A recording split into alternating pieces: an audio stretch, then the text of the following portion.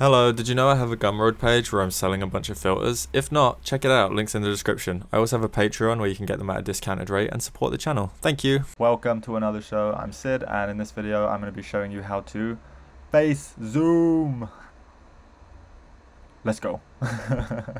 Okay, so here we are, new project, 2D mode, view the patch editor, organize yourself, and away we go. Make this even just a little bit bigger, because why not? First thing we're going to do, right click, add canvas. Inside the canvas you want to add a rectangle. Now we're going to take that rectangle, fill the width, fill the height, add a material, rename it rectangle, and change the shader type to flat. Next up we're going to add a new object. That's going to be a face tracker. It will appear here, not as a nested object in your canvas, but underneath it. Now we're going to take our face tracker and drag it inside the patch editor. That will create these three patches here. Face finder connected to a face select, which allows us to, as you probably guessed, select which face we'll be tracking. And then here is the actual face tracker app with outputs for the position, scale, rotation, and the face itself. So that's pretty handy. I'll just move them up here. Now the trigger for this effect is going to be the openness of the mouth. So from the face output here, we're going to add a mouth open patch, and we're going to connect from this openness output here to an add patch. And we're going to take this add and convert it from a number here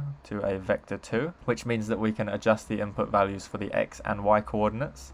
And what the add patch basically does is take these two values, the first value here, which is the input from the mouth openness patch, and the second value here, and outputs them through this and into whatever patch we add next, which in this case will be a 2D transform pack.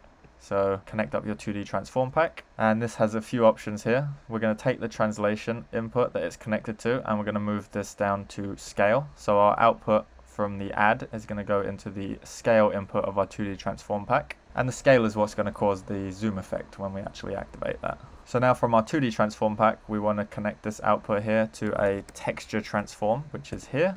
And you'll see this error show up at first, but if we take the output here and move it from this texture input to this transform input, that will fix that.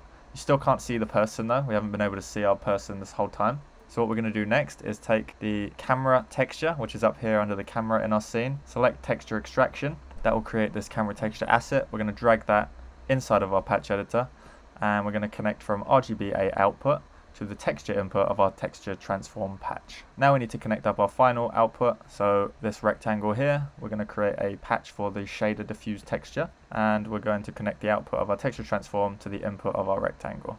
Now as you can see, it's a little bit messed up, but we do have a guy there somewhere in the corner. There he is. Looking a little bit strange. So what I'm going to do now is come back to our add here, and I'm going to change the second values from 0 to 1. And what that's going to do is scale it back up to be the full size of our display. And now when our character opens his mouth, you'll see that there's a slight zoom. Unfortunately, it's not quite centered yet, and I can switch over to the FaceTime camera. You'll be able to see that a little bit better. Okay, so here we are, and when I open my mouth, you'll see it is zooming in, but it's zooming in towards the bottom right corner, so we need to fix that. We're going to do that by changing the pivot point here in our 2D transform pack. So right now the x and y values are set at 0 and 0, but if we change those to 0.5, you see it already centered it here on the x-axis, and if we change this one to 0.5, then it centers it along the y-axis as well. So now when we zoom in, by opening our mouth, it's zooming in the center, which is exactly the effect that we're after. And like with all the tutorials I show you, it's worth playing around with these values to see what you can create. So the second value here, you could change from 1 to 2, and that will zoom everything in a little bit. So you can start kind of zoomed in, and then when you open your mouth, it zooms in even more. Or you can change the rotation here, so you could have it be at 90 degrees if you wanted. I don't know why you would. Or 45 degrees maybe, if you wanted a slight offset.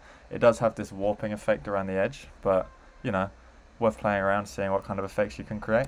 You can even do some weird stuff, so if we wanted, we could add a loop animation here and connect that up to a transition. If we make that transition vector 3, change that to a vector 2, so now it works with this x and y value here on our add. We can connect that up here, and it kind of warps it around. We can mirror it, and now it will zoom in and out. Still with the zoom effect when you open your mouth, but kind of trippy, huh? You can add other patches that change the color or do other weird things. You can even add a second loop animation maybe if you wanted from here.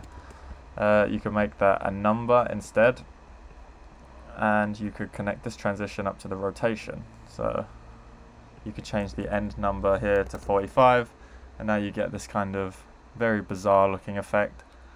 that still zooms in when you open your mouth and tries to center the pivot point around 0.5. So that's a little bit strange. But yeah, I'll undo all that. I'll get rid of these for now. And we'll go back to the default one. So when we open our mouth, we zoom in. It's quite a long string of patches. It's quite hard to show you all in one setup. But basically we have the face trackers here. So this object, face tracker, dragged into the patch editor, creates the face finder, face select, and face tracker patches. We've connected from the face output here to the mouth open patch. And from the openness output here, we've got an add, which combines the input value from the mouth openness to the second value that we input ourselves. That goes into this 2D transform pack, which is how we affect the scale, rotation, and pivot points and all that kind of stuff. That goes into this texture transform, which we've connected up to the camera texture and our rectangle diffuse texture. So combined, if I was to undo this, for example, it would just go back to a white screen. If I was to undo this, it would go to a white screen. So these two connect inside of here and work together to output all of the data that we've collected from the mouth openness patch, the add, and the 2D transform. So hopefully that makes sense to some of you. I'll try and organize this just a little bit, give you a better sense of what's happening. Maybe you can see it all in one place. There you go. So hopefully you like the tutorial. You can actually find a text version of this tutorial on the Spark AR website, but it's very difficult to navigate. Even their learning resources aren't that well structured. So I thought it would be fun to make this into a video. It's quite a simple effect, but as I've shown you, you can do some trippy, weird stuff with it and make it into something pretty unique. I even have a tutorial on how to make your head big when you open your mouth and stay big until you open your mouth for a second time. So I'll link that up above and you can check that out if you're interested. It's quite a popular one on my profile on Instagram, so maybe you can do something with that as well. Thanks for watching. If you liked the video, don't forget to like the video, share it wherever you think people might be interested in watching it. If you want to see more tutorials, subscribe to the channel, check out the playlist that I've got. There's over 100 videos on this channel now, I think. I'm not 100% sure. We might be getting close to 100 actually, but not quite there yet. And yeah, I'll catch you in the next one. Peace.